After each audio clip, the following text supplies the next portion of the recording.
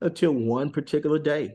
And I just want to add this on here to show the reality of the spirit realm, the demonic world, the reality of that world.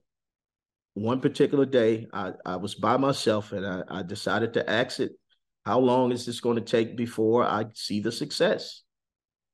And I will never forget this, Ken. That thing began to move on its own while my hands, I mean, I remember I felt this turning in my stomach first.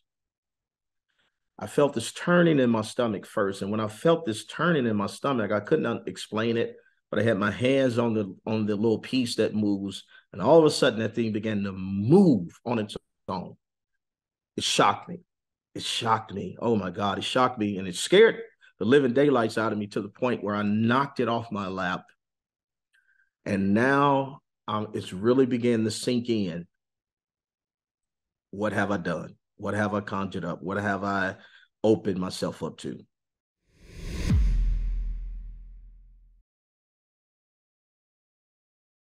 Well, welcome to another episode of Encounters with God, folks. We have a very special guest today. We have Pastor Laron Bledsoe with us. And I came across Laron. He has just got an incredible story about the delivering power of God, God's love being manifested to him when he was running from God, when he knew that the call of God was on his life. Ron was involved with some things that were, I guess, mildly, I could say pretty wicked. Laron, would that be correct? That would be absolutely correct. All right. Well, I appreciate you coming on the show today, Laron. I appreciate you having me as a guest, Ken. Thank you so much for the opportunity. Yes. So let's start at the beginning, Laron. Were you raised in a Christian household? How was your upbringing, and how were you brought up? So I wasn't raised in a Christian household, particularly, although I had family who was involved in church. Everyone in my family uh, had some kind of recollection of who God is and who God was. Um, but in my particular household, no one was saved at that particular time when I began to have issues. So you were young in the beginning. Y'all kind of had it all going on. I think your dad was selling drugs, and but life was good for a while, wasn't it? Life was great. We didn't want for anything. As you mentioned, he was dealing drugs, selling drugs, and he also had an amazing job. So he was working and selling drugs. We had a great life at that time. They had just purchased a home. Um, we didn't want for anything. Christmas was always nice. We had gifts upstairs, downstairs. I mean, we didn't want for anything, and we were somewhat spoiled brats. Yeah, you kind of living the American dream, weren't you? Exactly, exactly. And so things began to take a turn when my dad began to abuse the drugs that he was selling. And that's when everything began to crumble. So we went from having everything we could want at that particular time to going down to basically nothing. Lost the cars, lost the house. Mm. Before we even lost the house, I remember being in there with no electric, no gas, no water. There were times that we would have to take a bucket to our neighbor's house next door to fill it up with water just to have something to take a bath. Um, I remember that. So as things begin to spiral, you begin to as this began to happen to you, you kind of turn to a life of crime. Yeah, I was already kind of in a crime-ridden area, Mm. but we were somewhat sheltered. But that's when I began to when we began to have these problems. When we lost our home, we had to move in with my grandparents, who there was already people living there.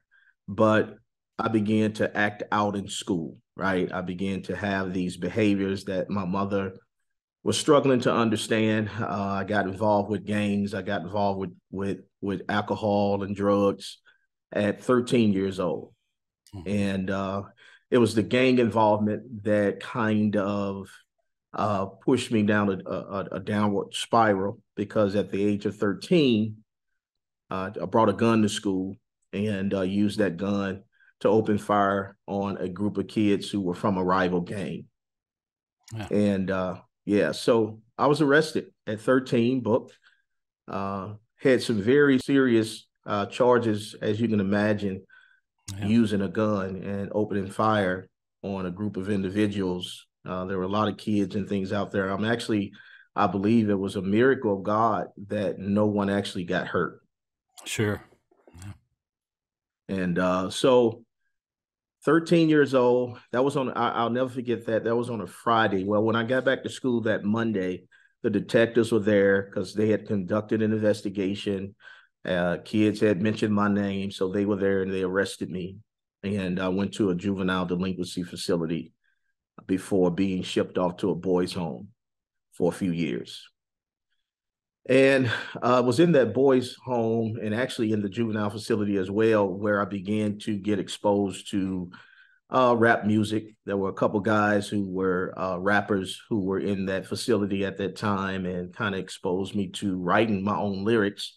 And I began to write. I've always been fond of writing. I've always been fond of poetry and have done stuff like that. But then when I got involved with writing gangster rap lyrics, kind of took to it and began to get really good at it. So when I got out of that boys' home after a couple of years, I was really fond of a gangster rap group that came out around the same time that I came out of this boys' home. And their music was really different. It was really catchy. It was harmonizing. I mean, and they were just taking the music industry by storm.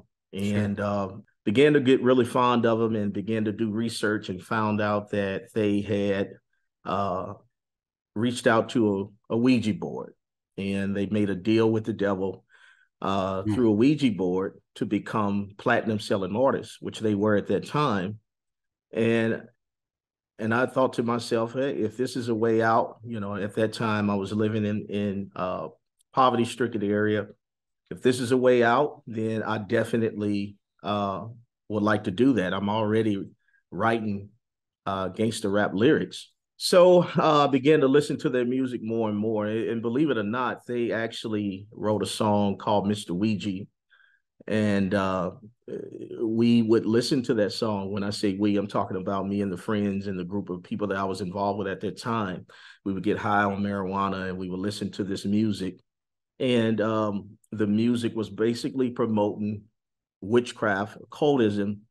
Obviously, the name of the song was Mr. Ouija. And so we went and found ourselves a Ouija board. And I would actually, from that point on, I began to have conversations in the dark with the devil.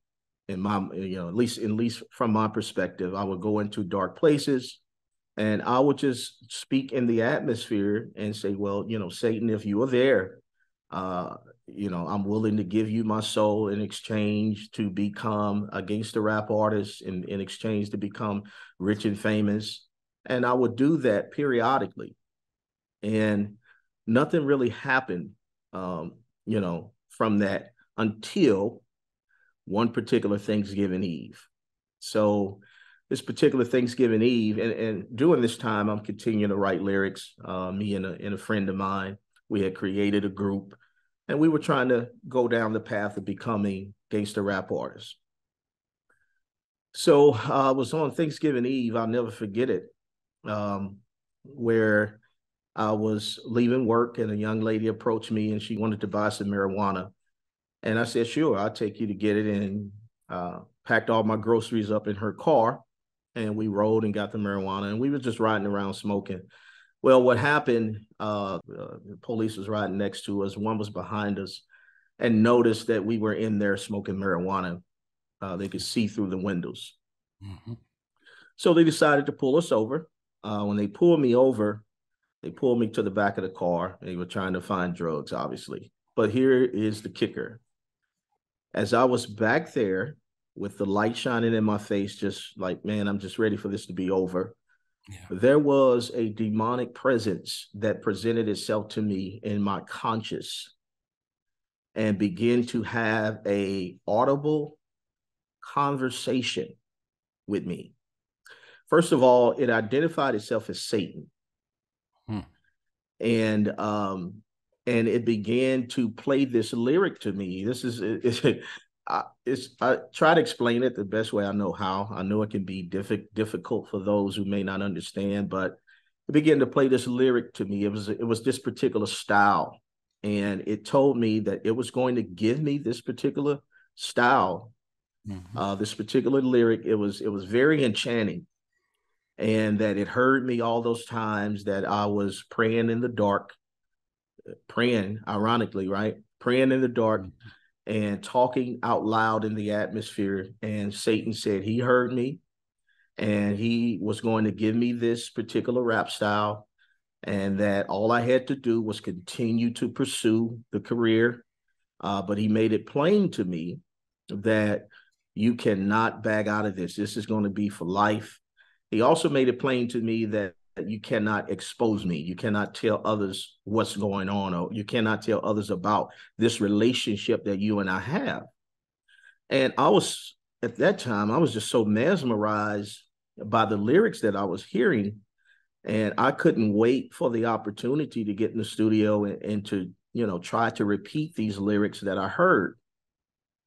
Well, to make a long story short, the next day I ended up going home, but the next day I tried to repeat those lyrics the way that they were presented to me. I couldn't do it. I went and bought some marijuana to try to see if that was, if that could do it. That didn't do it either. Yeah. So after a couple of weeks, he, came back to me when I wasn't expecting it. He came back into my conscious. He identified himself as Satan again. And he began to tell me that he was going to give me the words and the lyrics and things to write. And here's where it got real, because I would sit around in rooms with people and around my friends, and no one ever knew or suspected what I was dealing with. And I was somewhat excited because this is supernatural, right? This is to me, it was like, oh wow, this is really happening. I've actually conjured up something that is not of this world, that is going to help me to overcome these issues and these problems. I'm making a deal at that time. I don't care about my soul. All I care about is becoming rich and famous. Sure. So he would come into my conscious easily when I was under the influence of marijuana. And here's where it began to get real. I began to hear the lyrics. I would write them down, but sometimes there were words that I never heard before. Mm-hmm.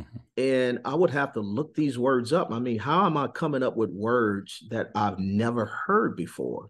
Mm-hmm. And when I look them up and found those words in the dictionary, actually had a dictionary at home, and I would go through that dictionary and say, these are real words. Mm-hmm.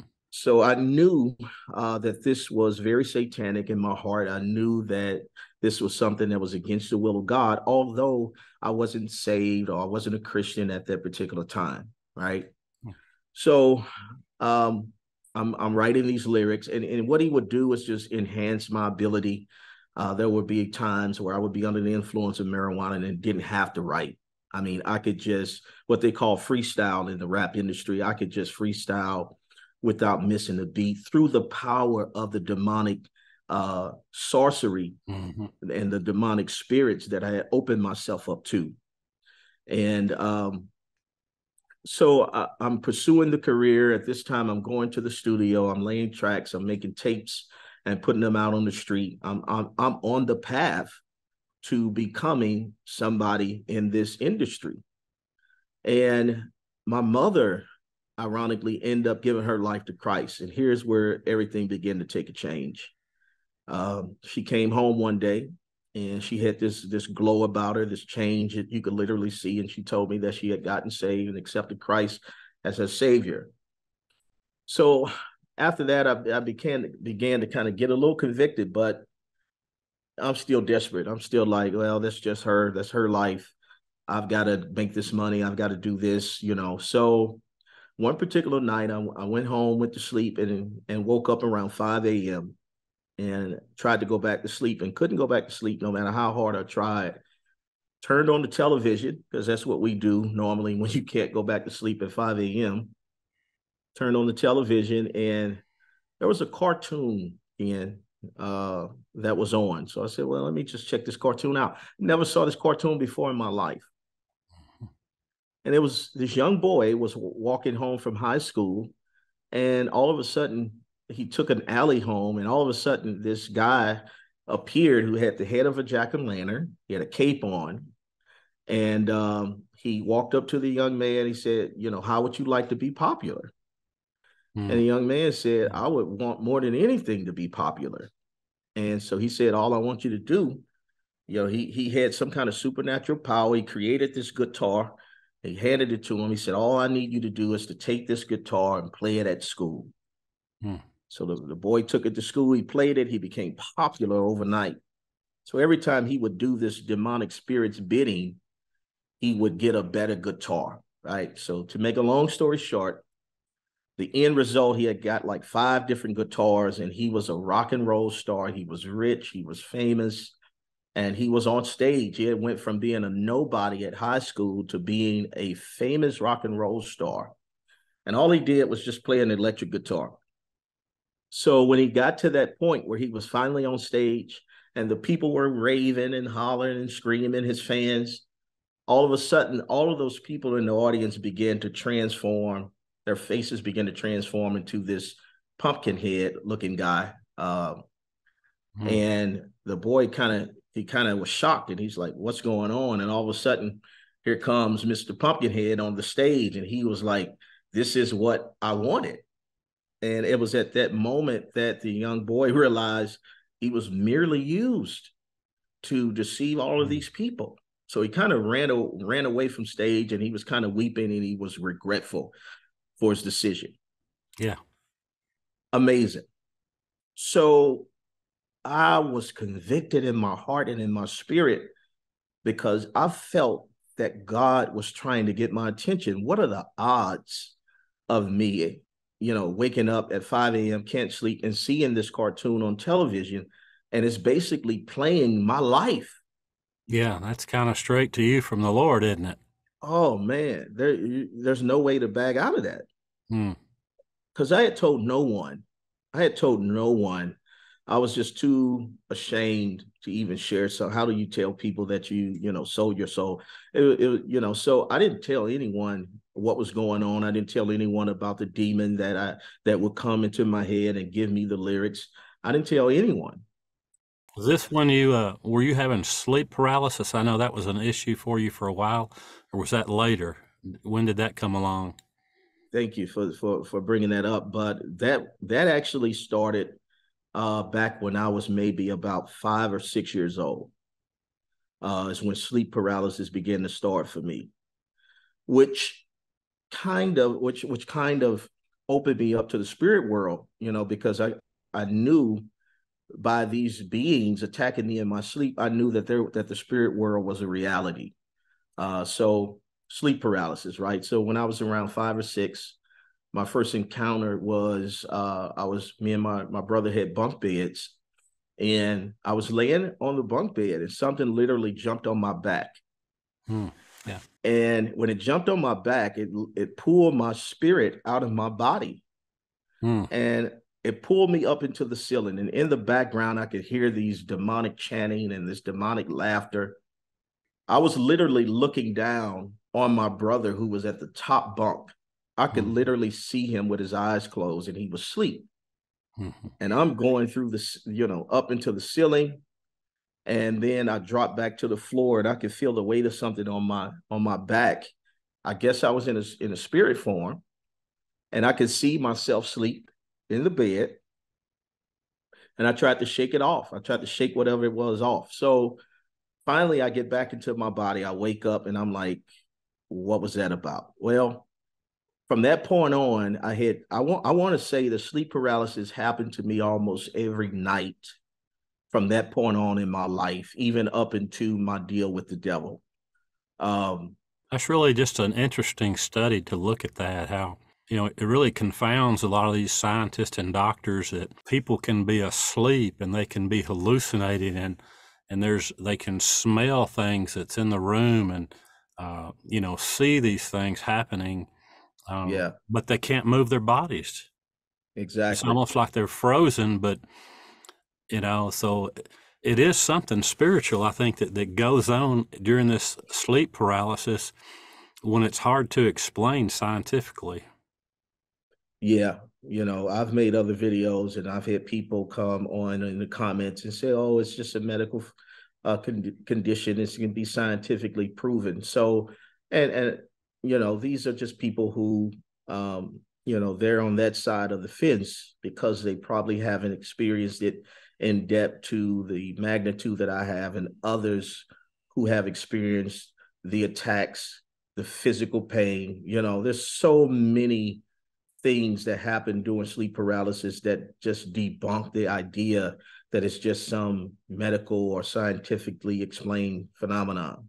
Yeah, everybody wants to just explain it away intellectually, but I don't know. Exactly. From my studies, something's happening, I think. Exactly.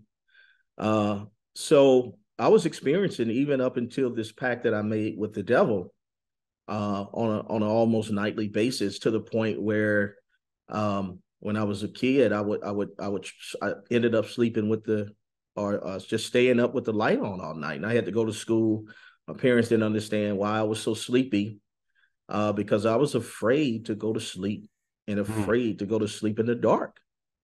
I would try to get in the bunk bed with my brother. That didn't work because he wanted his space, and he would call my mom, and she would make me get down, and they didn't understand. I would try to explain something's bothering me, something's attacking me, and I didn't really understand myself while I was going through until I became a believer.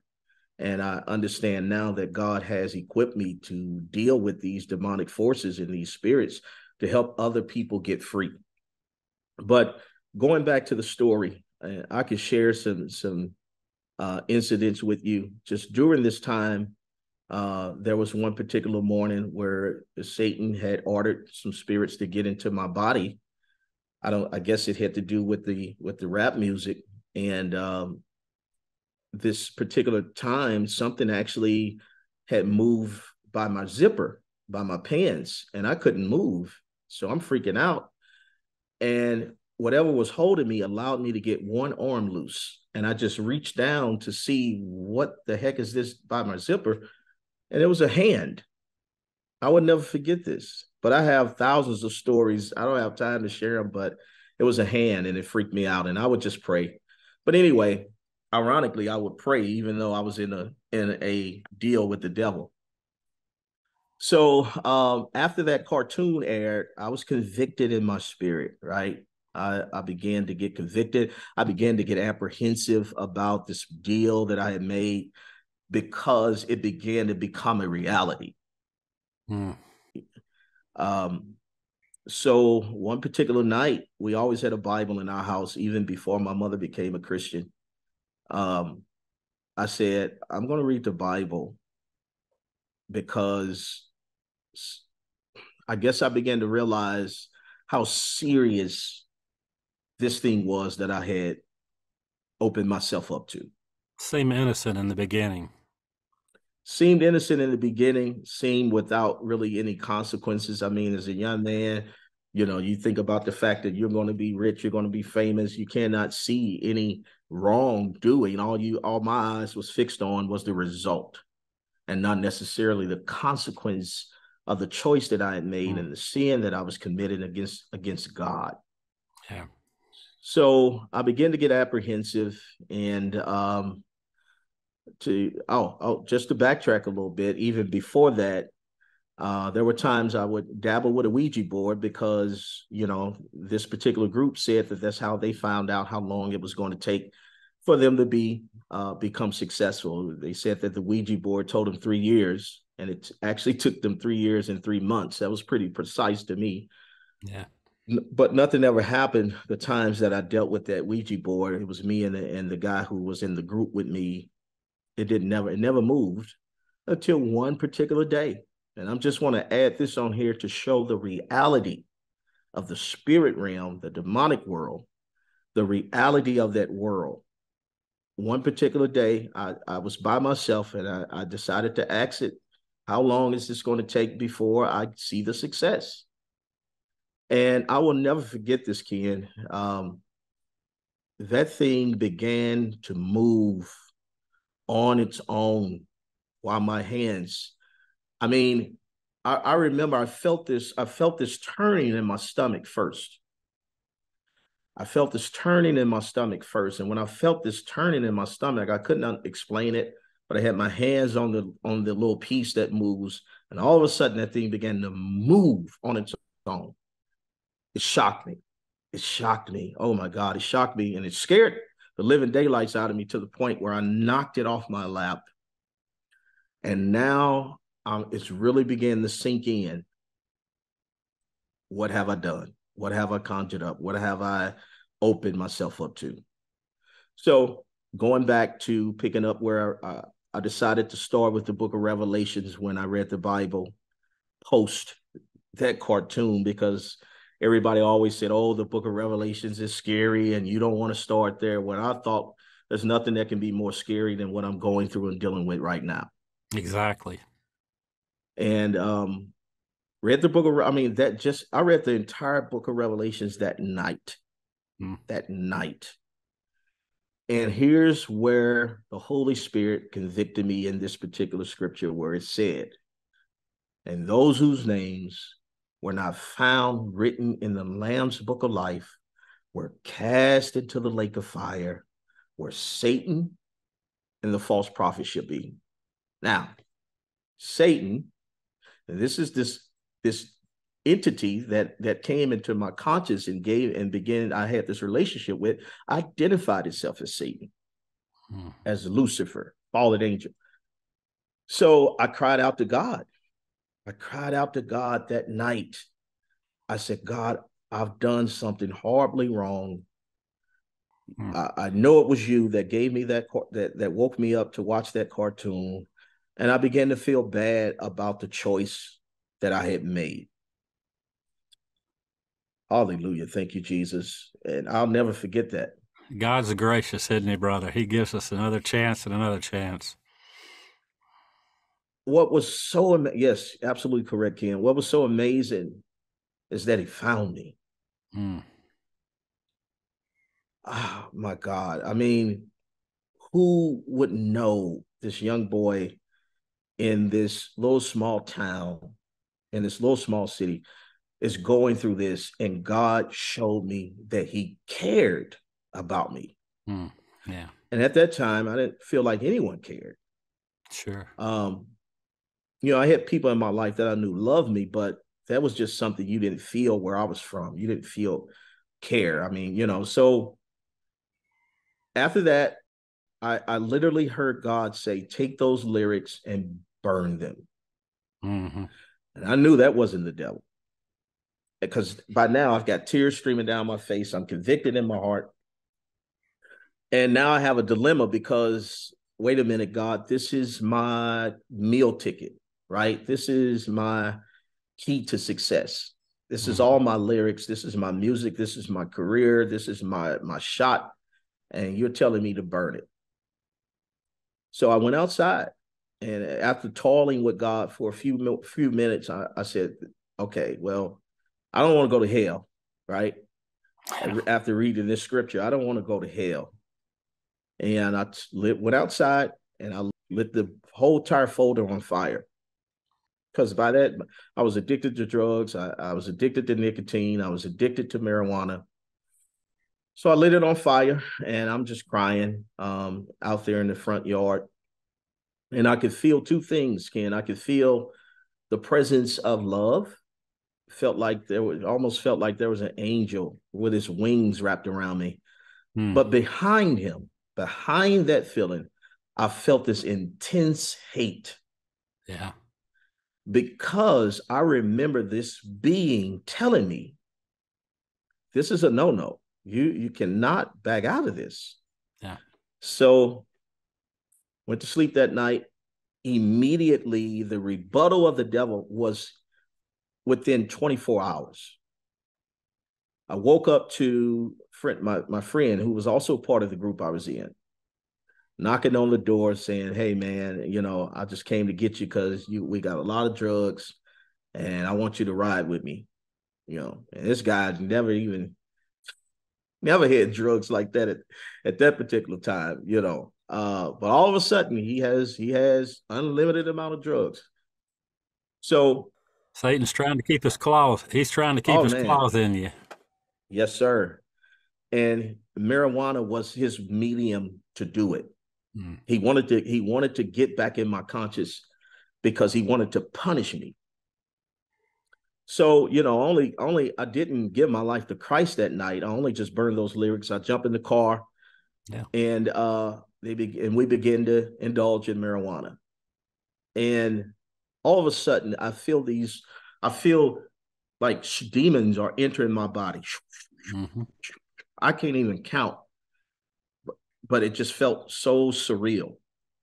And I'm realizing I'm in the back seat and I'm realizing something abnormal is happening. Mm. After those demons entered my body, we were just riding around. There were two people in the front. I was the only one in the back. Rap music was playing. And this is where I realized what this particular type of rap music was, right? Mm-hmm. What I saw, and I'm going to just try to explain what I saw. I saw Satan with his hand over a nation of people Mm. through this music.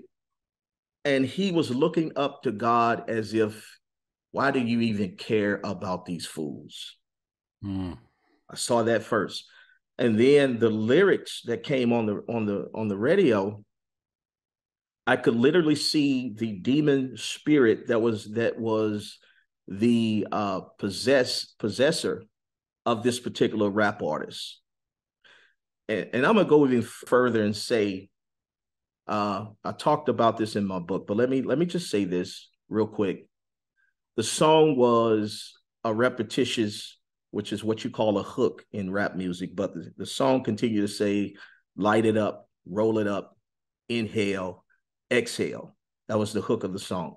Mm-hmm. Light it up, roll it up, inhale. And what it was saying was talking about smoking marijuana.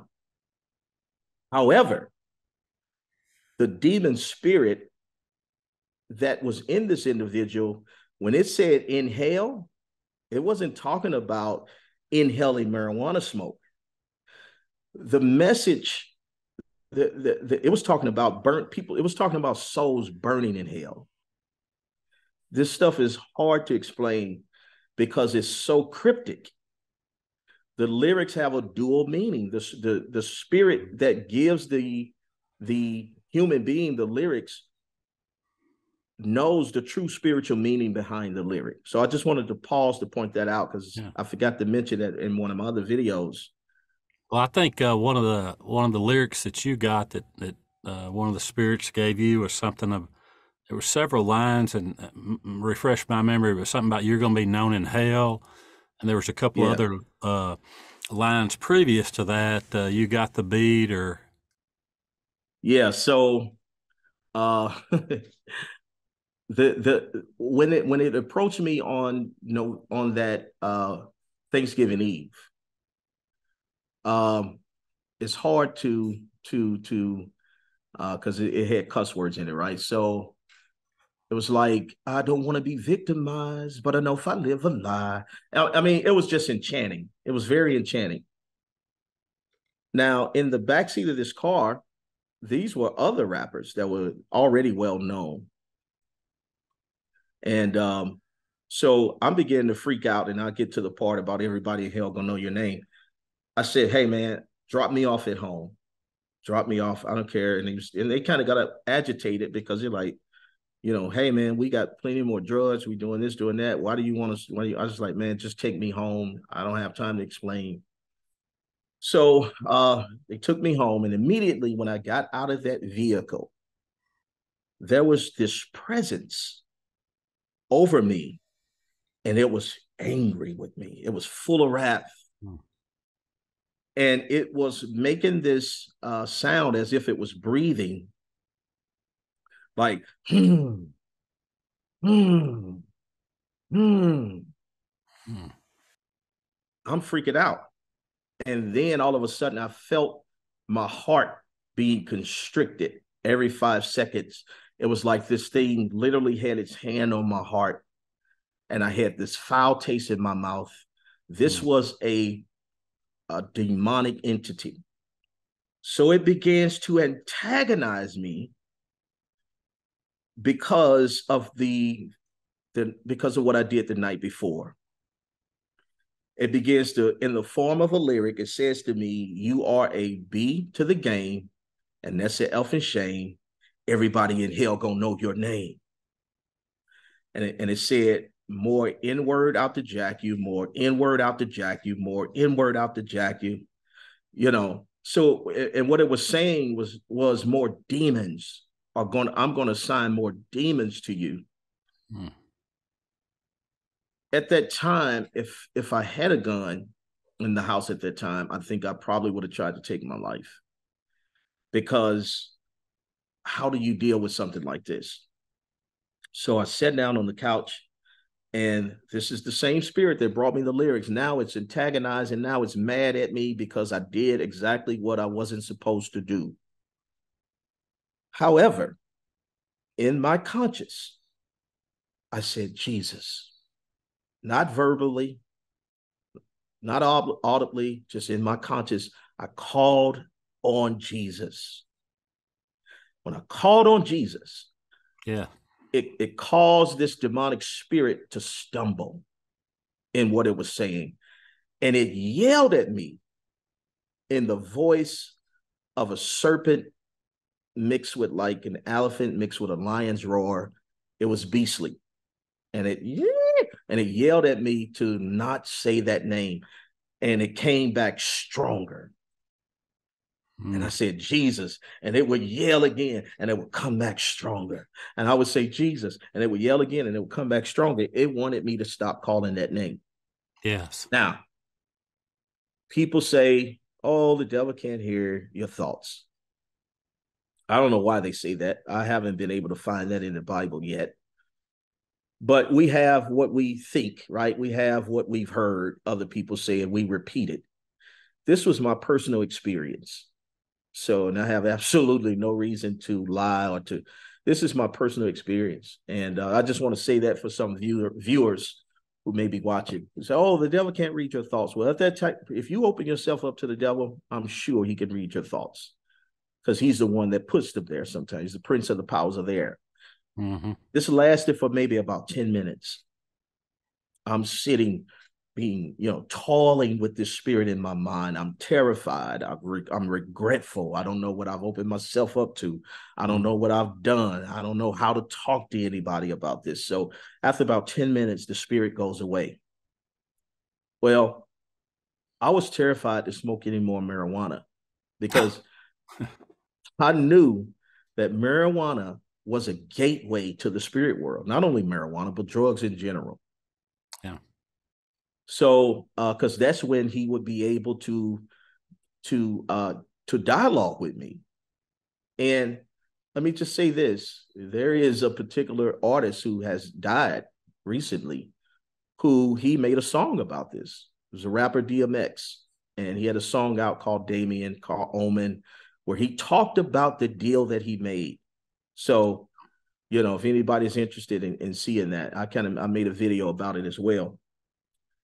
So it's not far-fetched. But anyway, I didn't smoke any marijuana for about a month, even though I was around it. I just would blow it out, kind of like Bill Clinton. I didn't inhale, right? Yeah. Um, so after a month, now still not saved, still in the world, but now just I'm in a neutral place. I'm no Yeah. longer pursuing this deal with the devil, but but I'm also not pursuing becoming a Christian. I'm still in my sin. Mm-hmm. I'm having sleep paralysis. I'm having attacks every single night. I'm getting choked. I'm getting clawed in my stomach.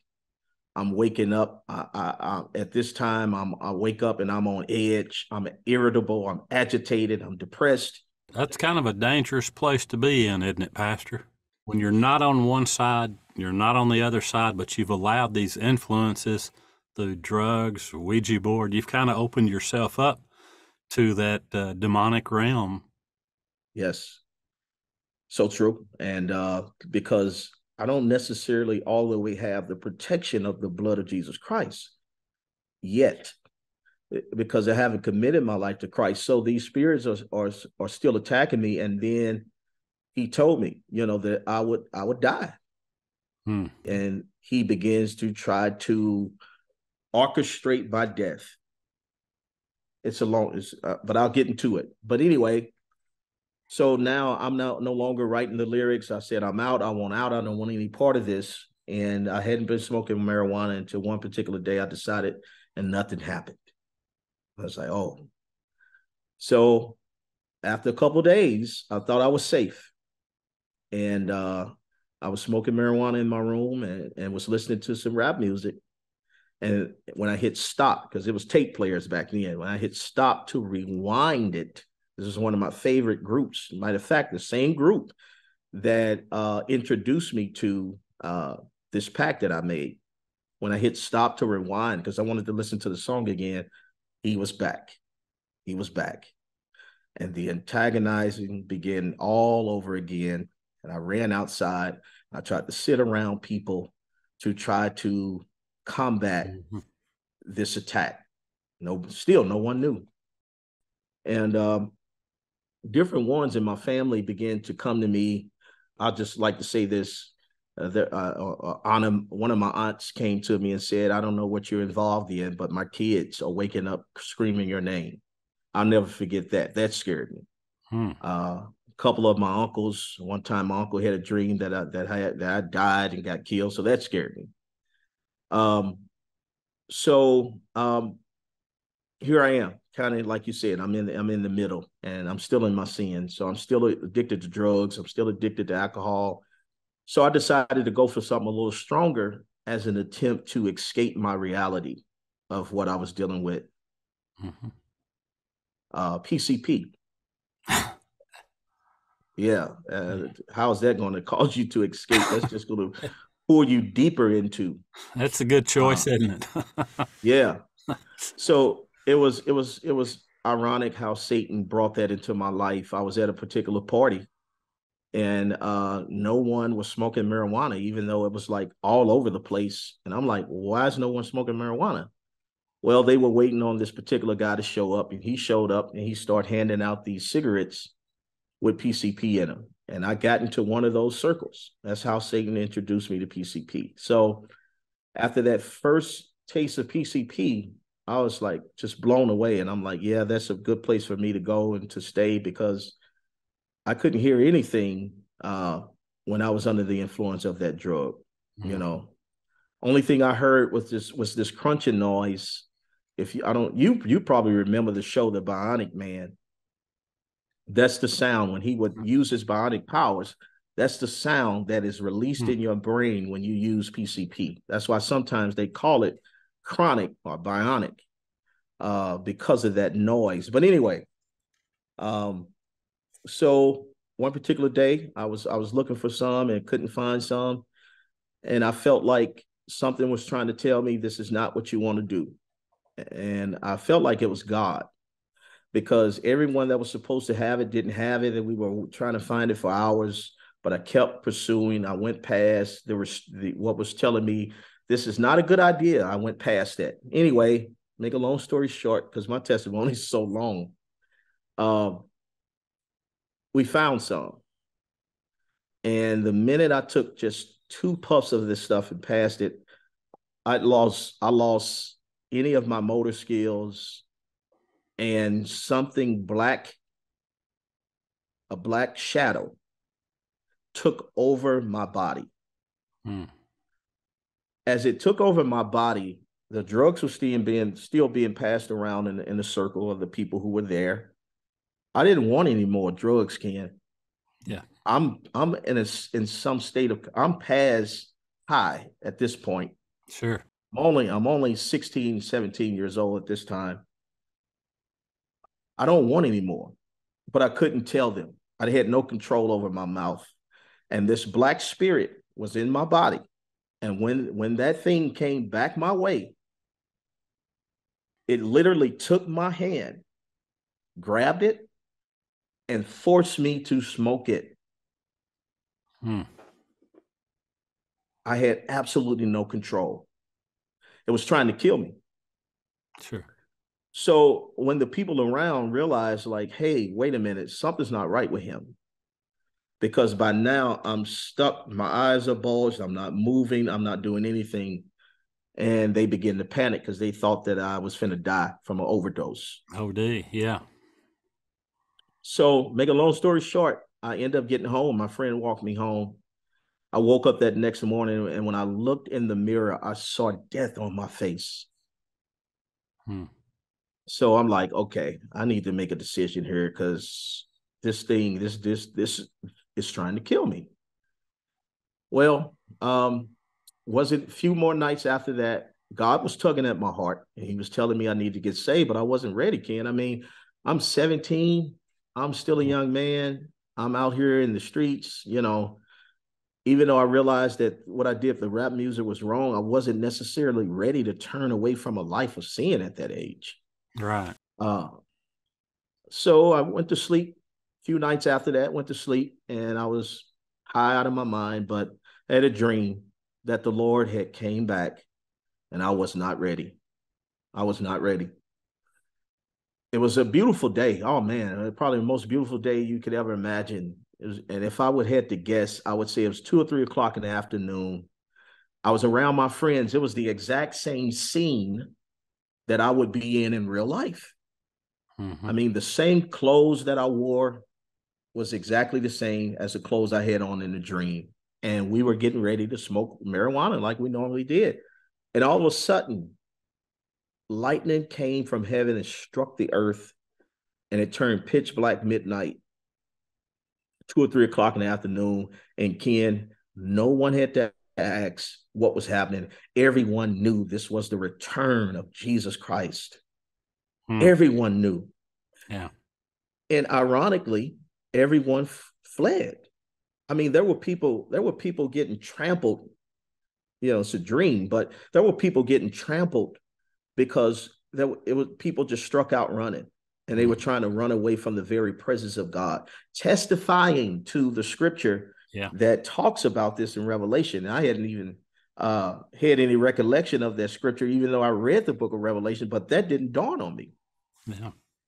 So anyway, I ran in this house because I said, man, I'm going to hell. I know I'm not living for God. And I ran in the house to hide from it. Mm. And I was in there, and a messenger comes in there and puts his hand on my shoulder and said, Laron, don't worry. This is just a warning. This is a warning. Yeah. And Ken, I woke up. But when I woke up, I felt the anointing power of God standing in that room, to the point where tears were just pouring down my face. Mm.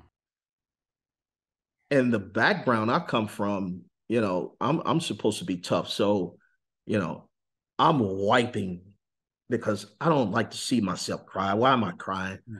And then no matter how much I wiped, they began to just pour like water. And at that point, I just gave up. I knew, I said, this is a call from God. This is a Mm. call on my life. God, he's calling me. So, cut to the chase. I'm still in my sin. Um, uh, was There was a guy who used to be a friend of mine. He had done something, and I was kind of plotting on this guy, but I hadn't seen him in a while. Now, what do you mean plotting on him? What's plotting? I was going to do him harm. Okay. You know, yeah, I was going to do him harm because of some things that he had done in the streets. So, uh, next time I saw him, it was going to be violence. But no one had saw him like in a month or so. So one particular day, I just got on the bus, and there he was. He was in the back of the bus, Mm-hmm. but he was different. He looked different. He had the cleanest face I ever saw, and he had this brightness that was on him. Mm. And it reminded me of when my mother had gave her life to Christ. She had that same Wow. look on her. And immediately in my spirit, I knew, I said, this boy have gave his life to God. And I sat down right next to him. He never knew that I was plotting on him. Mm-hmm. The minute I sat down, he began to preach the gospel to me. Hallelujah. How ironic of God Hallelujah. to Yeah. use the individual that I'm threatening to do violence and harm to win me to the kingdom of God. Yes. One thing I always say about God, he always takes the route that mocks his will to achieve his will. Yeah. Good. He always takes the route that mocks his will to achieve his will. In other words, God always goes the direction that says, oh, this can't be done. This is impossible. That's the very route that he always takes because it intensifies his glory, right? Yeah. So I sit down and he's telling me he's given his life to Christ. He's repented of his sins and I need to do the same thing. And he preached the gospel that Jesus so loved me that he died. He gave his only begotten son that whosoever, I mean, this guy is preaching. And I've done a lot of dirt with this kid. So I know has to be real. He's legit. We were in the same gang. We did some of the Mm-hmm. same crimes. We committed violence on some of the same people. And here he is at that time, 18 years old, preaching the gospel. Mm. So when he preached the gospel to me and when he invited me to church, I literally felt the demons inside of me tremble. Yeah. When he said, Laron, how about you come to church with me? Mm. I literally felt the demons in me tremble because that was not just him asking me to church. I could see God using him, asking me to Christ. That Yes. was an invitation to Christ. And I agreed. And of course, the devil tried to stop me that Saturday night before Sunday came that I was supposed to go drugs. So I was at a particular place and drugs were just coming from everywhere and they were free. That's how Satan works. It's that last hold. He's going to hold you to. Try to Exactly. get you down on drugs the night before you want to go to church. Huh? Yeah. That's right. He was trying to hinder me from being able to go and get in the presence of people who were connected to God Mm. and get in the presence of the house of God because he was threatened that he was going to be cast out of my life. Yeah. Amen.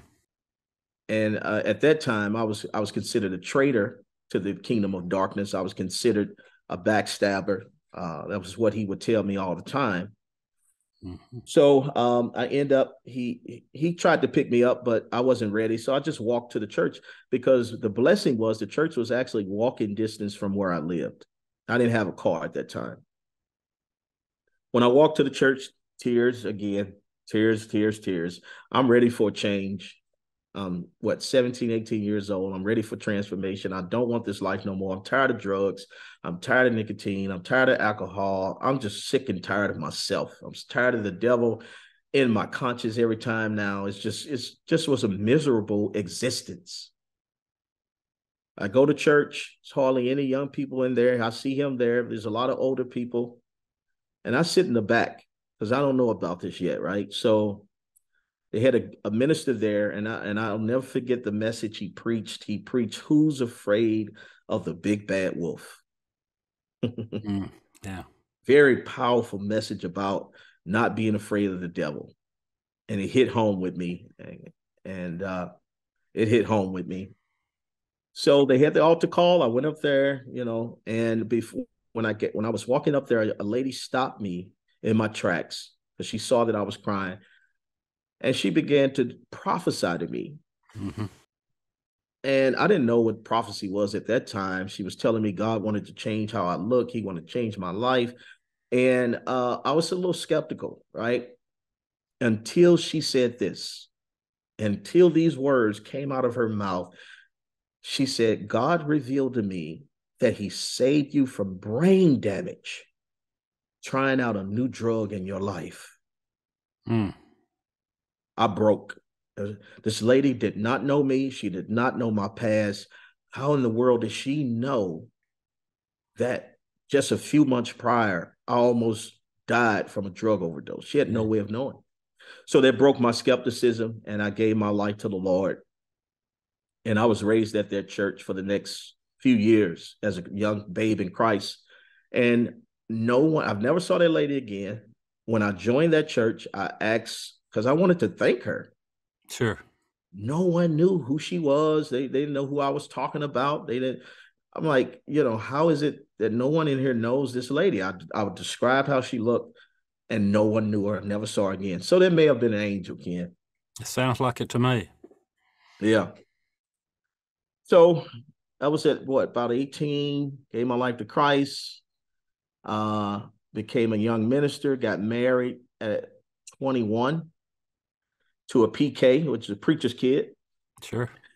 and got involved with ministry and preaching. And back in 2015, I started my own church in Missouri, and recently I migrated to another city.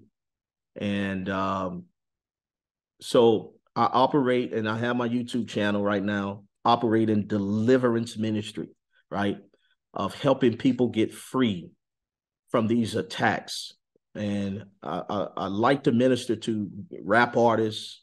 And it's not just gangster rap. I mean, it's other culture music too, heavy metal and all the different genres, because Satan caters to you based on your culture, right?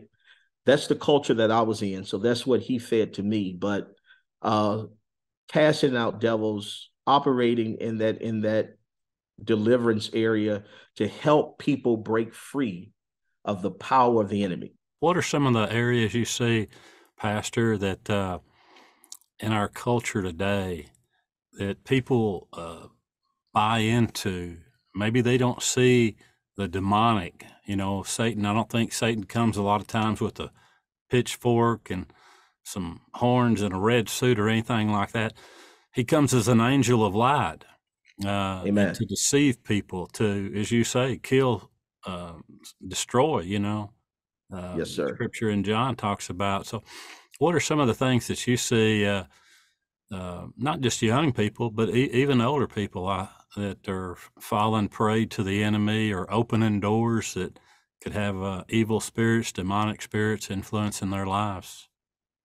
So one thing I always tell people that I learned is every sin comes with a demonic presence. Hmm. Um, and we are in darkness, right? The Bible says that Satan has blinded the minds of those who refuse to believe.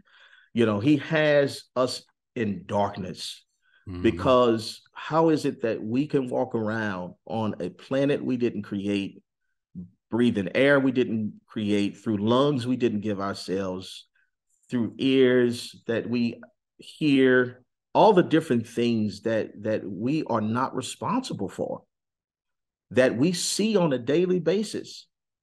Hmm. However, you would think that that would be evidence enough that there's something more important to life than just waking up, indulging ourselves, right? Yeah. That something had to be responsible for putting us here. But most people don't think that way because they're in darkness. As I was in darkness when I was in my sin, and I wasn't thinking that way. Yeah. So these are, and through that darkness, Satan deceives humanity into believing that there is no God, into believing that you are at liberty to do what you want to do. There is no consequence. There is no afterlife.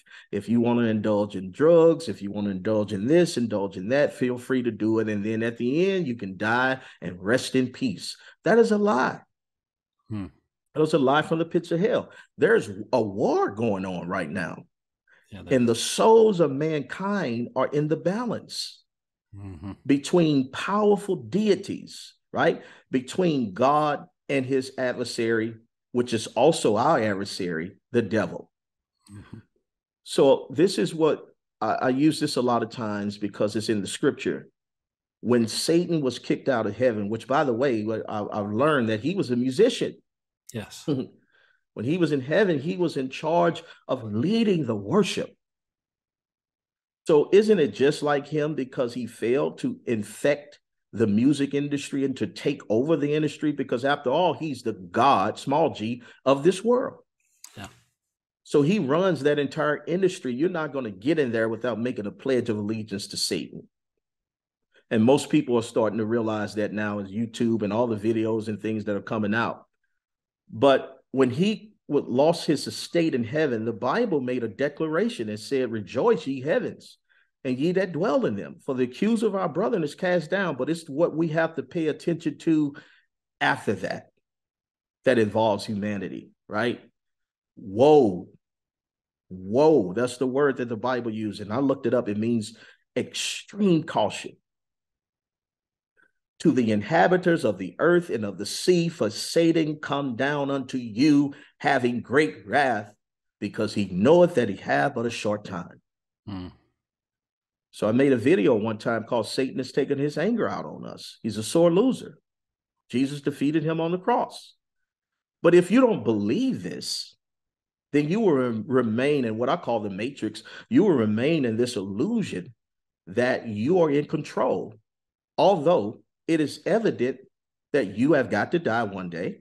It is evident that you are not responsible for your origin. It is evident that you're not responsible for the origin of the earth that you're on, the sun, that you go out there and say, "Oh, it's a sunny day," but not thinking about how that sun is sitting up there bringing heat to a planet that you didn't create.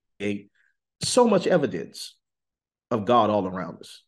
So until a person recognizes that obviously I didn't create myself.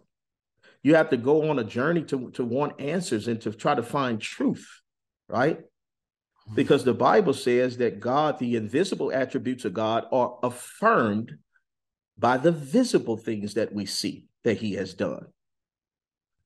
So if you don't know that you have something extremely valuable in you, which is your soul, right? Because the Bible says that what shall a man give in exchange for his soul? And this is another scripture that God used to minister in my life. What can a man give in exchange for his soul? What shall it profit a man to gain the whole world and to lose his soul? So all those people that are out there making a deal with the devil, you're exchanging diamonds for dust, figuratively speaking. Because the Bible equates your soul to be more profitable than the earth itself, right?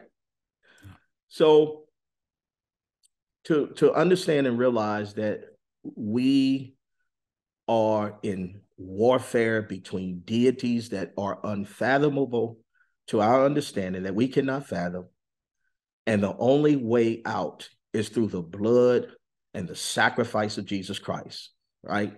All of us have heard of him at one point in time or another. And I always say he is the elephant in the room of every living person on this planet. Jesus, the Savior on the cross, the elephant in the room to every living person on this planet. In other words, the obvious thing that is so important that we try to ignore, right? Because contrary to the lies of the enemy, when we close our eyes, we have got to go somewhere forever, right? We've got to go somewhere for all eternity. And this is why Jesus paid the price that he paid for our souls. And it's not that God wants to send anyone to hell. No. Yes. Because as he said in his word, hell was created for Satan and his angels. However, because you are not deity, you are a human being, right? You don't have any preeminence in the spirit world where you can retire in your own place in the spirit because of what you've done or anything. No. If we don't have the blood of Jesus, then there's no other place for us to go. Sure. Satan will claim what doesn't belong to him, because the Bible says all souls are mine, said the Lord. However, God is not going to force any of us into a relationship with him if we don't want to. That's just so powerful what you're laying out there. You know, I know it says there in Revelations 2, how did they overcome? By the There you blood go. of the Lamb and the word of And the their word, the testimony. testimony. Yes, sir. The testimony that you're speaking, that's how we overcome. Praise God. That's why I'm glad for any opportunity to share it, to inspire somebody else. And the enemy, he doesn't want the testimonies going out over the airways. No. But who cares what he wants? It's about what God wants. Mm. It's about Mhm. it's about what God desires. And we are not intimidated by him because we are covered and protected through the blood of Jesus Christ, right? Yeah, we know that greater is he that's in us than he that's out in the world. We have the There you power, we go. have the anointing of the Spirit of God in our lives, and the Yes. testimony in our lips and our hearts. Amen. That's right. So true. You know, when we get him in our life, then we're covered because we're no match. As I was no match for these spirits. I was bullied by these spirits. I was beat up and tortured and tormented by these spirits until Yes. I got under the blood of Jesus, right? And now I have the blessing of walking in the victory that Christ has given me over the power of the devil. Remember, he said, I come that you might have life. He said, well, let me go back a few scriptures. He said, the thief cometh not but for to steal, kill, and to destroy. Yep. And we associate thief to be talking about the devil because that's all he tries to do, steal, kill, and destroy. Jesus said, but I have come that you might have life, and not just life, but life more abundantly. Mm-hmm. Yeah. He also said, I came to destroy the works of the devil. So even though I had made a contract with Satan, the blood of Jesus was more powerful. It was more powerful. But I still had to make a conscious choice to choose Christ. And that's what people fail to realize. Every last one of us have to make a conscious choice. What is, I believe Hebrews said, he that cometh to God must believe that he is, and that he is a rewarder of them that diligently seek him. Yes. And just as you testified, it talks about the anointing. It's the anointing that breaks the yoke. Yes, It sir, breaks Ken. the yoke, the bondage off of us. And being that Yes. halfway, if there's people out there listening to Pastor today, if you're on the fence, if you're halfway, you don't have that covering. You don't have the Yes. Spirit of God in your life. You have to make that decision. You have to call upon the name of the Lord, call upon him Yes. for deliverance, and he'll come through for you if you call upon his name. Hallelujah. Yes, sir. So I also wanted to just share because there were revelations through these experiences, revelations that God gave to me through my encounter with darkness, as well as my encounter with the kingdom of light. And I wrote a couple books, but one particular book that I wanted to talk about a little bit was the one that's currently in print. This one here. God's diary, the truth about life. That's great. Um, there was, as a young believer, I did a lot of praying and fasting as a young saint. Mm. And I would be in prayer, and I had an unorthodox way of praying. I would just talk to God as if he was there, which we're supposed to do, right? He is. But, That's how and you he do it. is. Yes. Yeah. But I mean, what I mean by that is, I know some people like to get on their knees and close their eyes and fold their hands. I would just be sitting and just talk to him as if he was there because I knew he was. Mm-hmm. You know, even now, sometimes when I pray at service, I tell people, don't bow your head. I want you to open your eyes and look up and see God. Watch and pray. Yeah, there you go. Watch and pray. Because it kind of helps us when you close your eyes, it just seems like he's so far away, but he's omnipresent. As a matter of fact, he's living on the inside of us.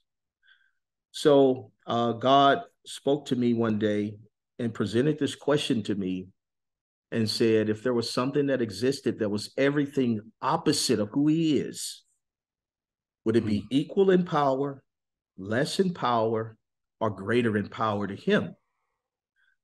When God asks you a question, it's not to get an answer, right?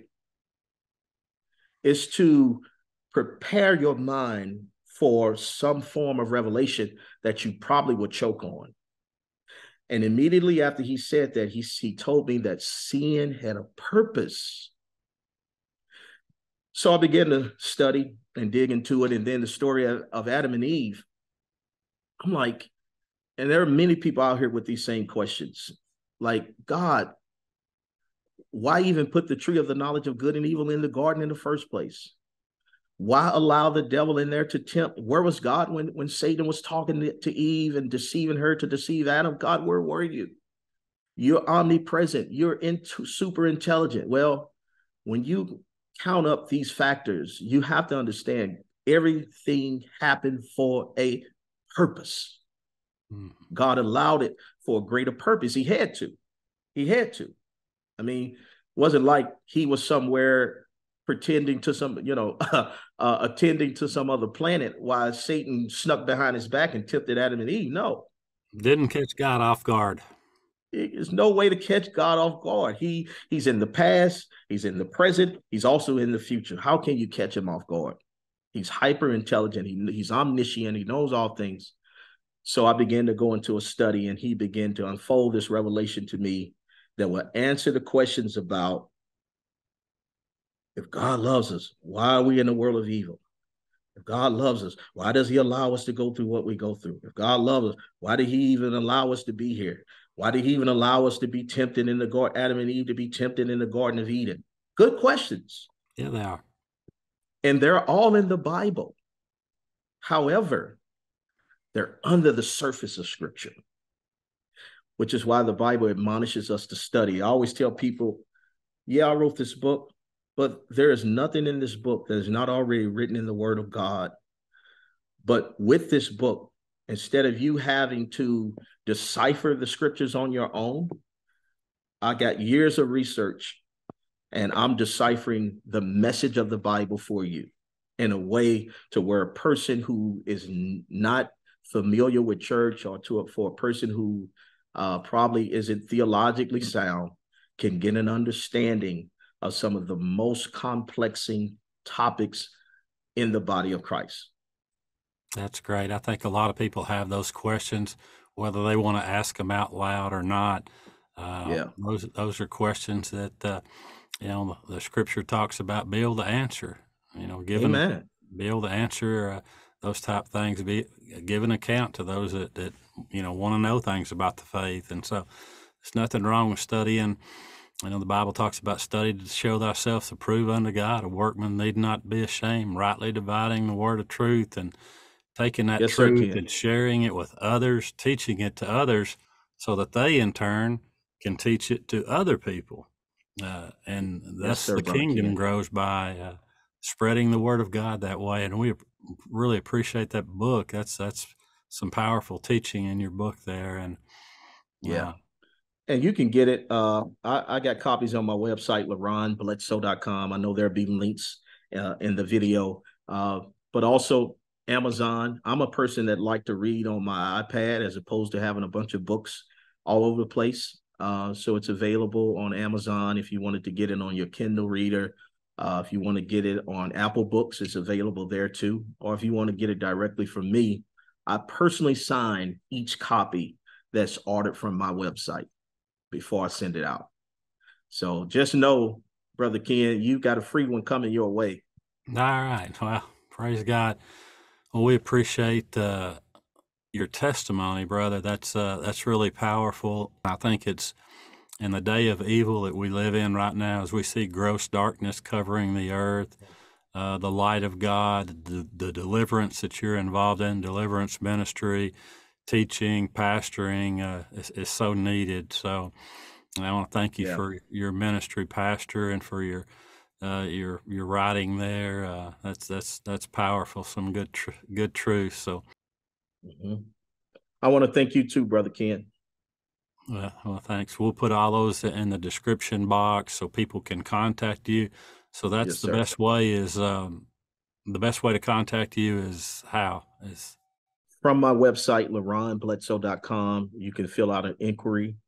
We'll take prayer requests, anything that is on your heart. You can feel free to submit it. I read every last email that I receive from my website, and if I can reach out to you, if the Lord allows me to do that, then you can expect that to happen as well. Amen. Well, before we part, I just feel an anointing on you here, Laron, Pastor. Yes, Just sir. pray for the listeners here. Pray. I think there's some people out there that might be involved in, might need some deliverance, might need a touch from God right now. So, Father, in the name of Jesus, we first and foremost, before we ask you anything, God, we just acknowledge your awesome presence. Lord, you gave this testimony to me as a gift, and I appreciate it. I thank you for Brother Ken, who has opened up the door and allowed the opportunity for it to be shared. But Lord, those who are watching, we are praying for each and every individual who's going to come in contact with this video, whatever bondage that they're in, whatever yes, addiction they may be dealing with, whatever, even if they are in a pact with the devil right now, God, we know your blood is able to break pacts, to break demonic contracts. Your blood is so powerful, and we release them in the name of Jesus from every demonic contract. We bind it in your high and mighty name. Your name is above all names. mm, You said that every knee is going to bow and every tongue shall confess that you are Lord, to the glory of God the Father. Well, God, we pray right now, we bind addictions, we bind depression, we bind suicide, we bind whatever a person could be dealing with. You know, God. We don't know, yes, but you know, and we set them free in the name of Jesus. Those who are suffering from sleep paralysis, those who are even afraid to go to sleep, even those who are being sexually assaulted, because that's a thing too. God, we yes, set them free in your mighty name right now. Allow them to feel your glory, your power. It's your anointing that destroys the yoke, God. Touch mm, them from the crown yes, of their head to the soles of their feet. Shine the light of the gospel in their heart that they may find you, Lord, that they may find you, that they may receive you, Lord. You said it's your goodness that leads man to repentance. mm, Lead them to repentance in you. So many people are hurting out here, God. So many people have questions about the Bible. So many people have questions about you. Father, give them understanding of your word. mm, Let them know that you are a trustworthy God. Let them know that you are a loving God, that somebody cares. They may feel like nobody cares about what they're dealing with. Nobody cares about what they're going through. But we bind every live Satan right now in the name of Jesus. Devil, take your hand off God's children right now in the name of Jesus. Lord, show them that you care. Show them that you love them. Show them that you would rather hurt yourself than to hurt them, because while we were yet sinners, you died for us. Come mm. into their hearts, come into their mind, and we call it done. We decree it, we declare it in the name of Jesus, and it is so. Amen and amen.